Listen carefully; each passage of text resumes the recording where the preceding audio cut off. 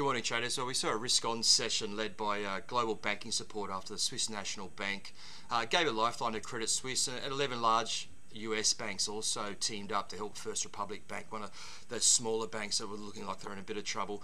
That banking support saw equities rally, all major US indexes finishing the green, the Nasdaq being the big winner, as it has been all week, really.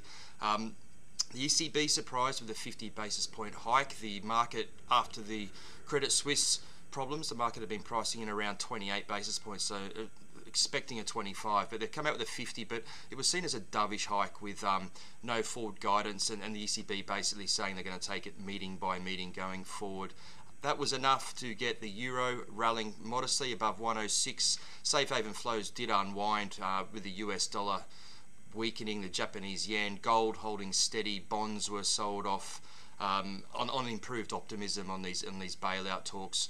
Now, Bitcoin also tested the 25,000 level again. It was again rejected there. That's a big level to watch if it hasn't been able to get above and hold all week. So looking like a major resistance level for the crypto there.